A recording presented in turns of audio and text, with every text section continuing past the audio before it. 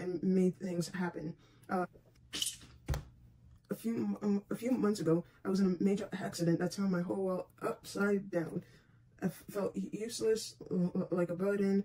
I had so many things that, you know, were wrong, and especially me now having to question my purpose going through this time. Of course, and things that you say out loud just somehow make it to your phone's screen. So here it is. I've been speaking to everyone about my purpose.